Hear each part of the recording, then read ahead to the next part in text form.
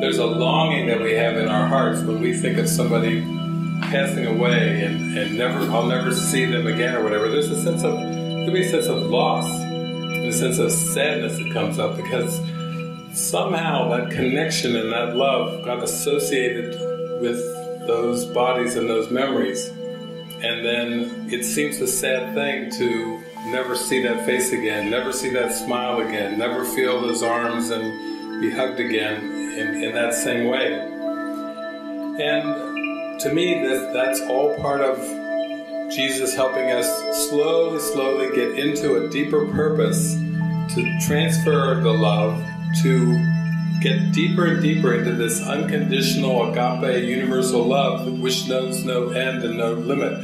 So I always see those connections like you're describing with your brother that's just another reminder and another step of love, true love coming closer to us.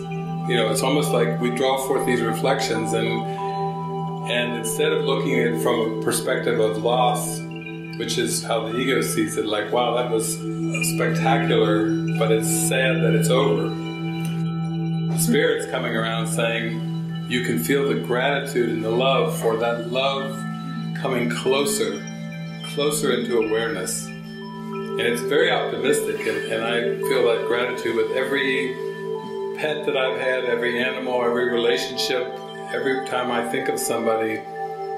It's like this coming closer and closer to this never-ending love.